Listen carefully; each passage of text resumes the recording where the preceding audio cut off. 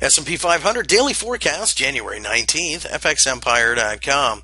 The S&P 500, as you can see, did break higher eventually during the session here on Friday, but most importantly closed above the 2000 level. With that, we ended up forming a little bit of a hammer on the weekly chart, and it does look like we are going to continue to go higher.